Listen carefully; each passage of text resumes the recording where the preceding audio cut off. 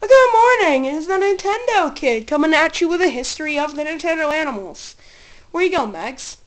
There you are. So this is Maggie, or the Nintendo cat of the female variety, as I believe she was once called on an episode. So this is where we keep the water and the food for the dogs, but the cats can eat it, it's fine. But they also need the carnivore stuff.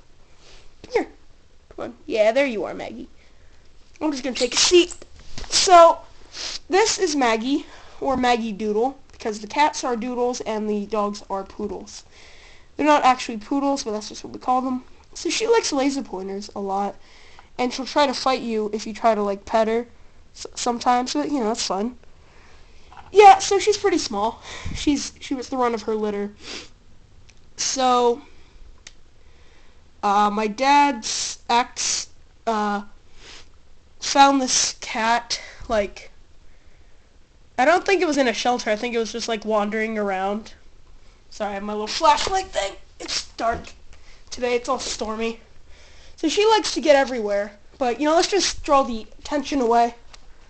Let's just go back. Alright, where you at, Maggie? You're over here. So basically, she already had a big dog and that they would fight. So we're in the kitchen, by the way. So, besides just giving her away, we took her. So I will see you guys next time.